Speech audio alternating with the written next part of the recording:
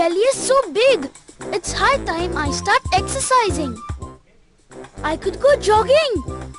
Nah, I need company for that. Jogging alone is so boring. I can't ask any of my classmates to join me. They run way too fast. I can ask Pasha to join me. He is quite small, so I should be able to run faster than him. Let me call him. Thanks for calling me over, Jiggy. It will be fun jogging together. Mention not, Pasha. Enough of stretches now. Let's start jogging. Hey, by the way, while jogging, if you cannot match up to my speed, then don't worry. We will meet right here, okay? Okay, let's keep jogging till both of us meet again at this point. Jiggy and Pasha both start jogging together. But after some time, much to Jiggy's surprise, he found himself lagging behind Pasha. Despite being small, Pasha was very swift. It took him 12 minutes to complete one round of the circular jogging track. Jiggy took 18 minutes to complete one round of the track. If both of them continue jogging at the same speed, after how much time will both of them meet again at the starting point?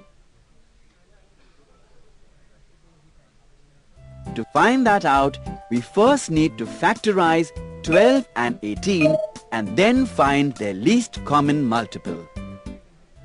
Let's start with 12. The lowest prime number by which 12 is divisible is 2. On dividing 12 by 2, we get 6 as the quotient. 6 is again divisible by the prime number 2. On dividing 6 by 2, we get 3.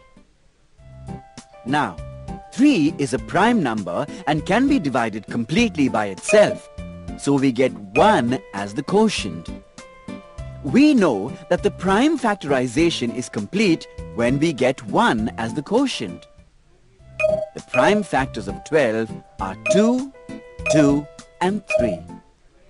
Next, we find the prime factors of 18. 18 is a composite number and is divisible by the prime number 2. So, on division, we get 9. 9 can be completely divided by the prime number 3. On dividing, we get 3 as the quotient.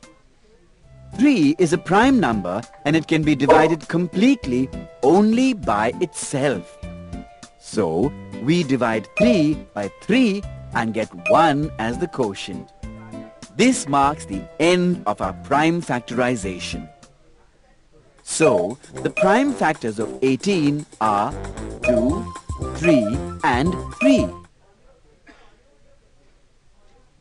The least common multiple of 12 and 18 is the product of their common and non-common factors. We know that the common factors are 2 and 3. And the non-common factors are also 2 and 3. So, the LCM is 36. That means Jiggy and Pasha will meet at the starting point again after 36 minutes. That's because in 36 minutes, Pasha would have completed 3 rounds. In 36 minutes, Jiggy would have completed 2 rounds and both of them will meet at the starting point again. You are faster than I thought, Pasha. I'd rather come jogging alone. That way my only competitor will be, well, just me.